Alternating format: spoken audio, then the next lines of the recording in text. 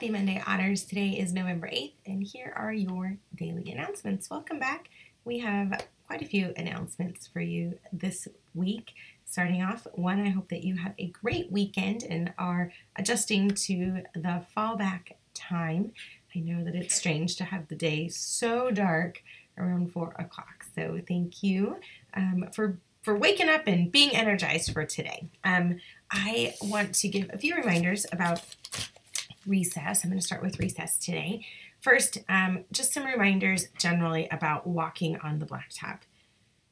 Big time safety hazard, and I just want to make sure that everyone here is safe. We've had a lot of collisions outside, and not that anyone is trying to run into each other, but we get excited. We're running across the blacktop, not seeing who might be running the other way, and we've had some collisions.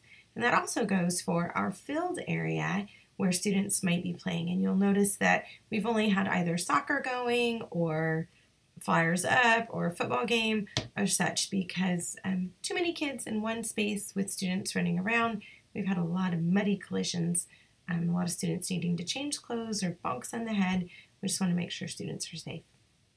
That also goes for tag on the big toy.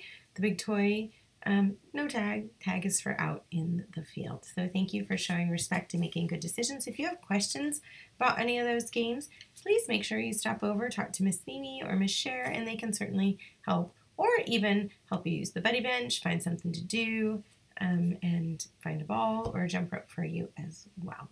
And another reminder about umbrellas. Yes, umbrellas are allowed outside, but we're walking under them by ourselves. And we're not using them on the big toy or under the covered area or running with them. We want to make sure that we are truly being safe so that we're not poking somebody in the eye. Next, I want to read some examples of RO3s. These were actually selected by Mr. Josh. He was here last week and he was helping me and he picked these out for me. So here we go. We have one to Nabil and Miss Molnar for making a good decision, always on task. One to Hudson and Miss Angeline for making a good decision. This was from Miss Janice because you helped walk a student to the nurse and gave up part of your recess. We have one to Adeline for solving problems, and Miss Rocco, thank you for fixing the pole that fell down.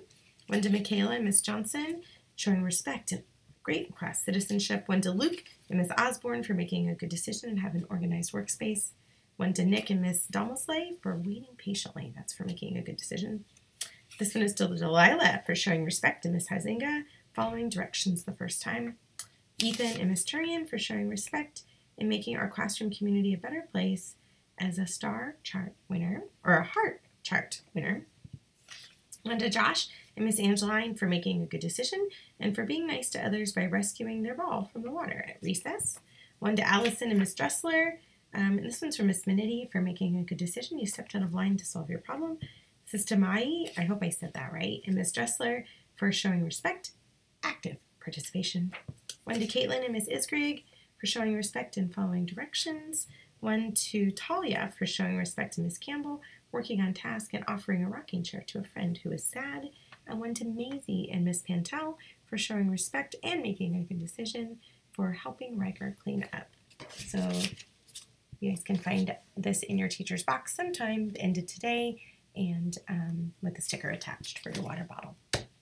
Next up, this week is Veterans Day. There's no school and to honor those heroes who have served or are currently active in our military. We will have a virtual assembly on Wednesday, so if you want to participate in that, you can have your family fill out one of the slides through Google Slides that a link went home.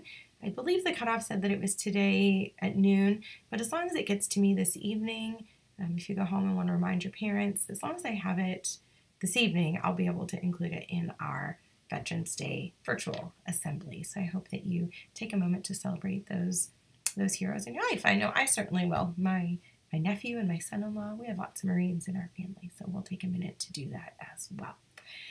Let's see here. So again, no school on Thursday, and then the following week, next week, starting Wednesday up till Thanksgiving, we have half days to get out at 1:10, and that is because we have parent-teacher conferences. So it's very exciting for our teachers and our families to meet, talk about you, your growth, and how far you've come so far this year, and all of the great things that you do here and also an opportunity to talk about where we're going next and where our opportunities for growth, that growth mindset that we have. So that is all I have for you today. I hope that you make it a positively amazing Monday, and I will see you here on Wednesday for our morning announcements, also more Otter Paws and some more in our assembly that we'll have. That's all I have for you. Please turn to your teacher for the Pledge of Allegiance. As always, it's a great day to be an Otter.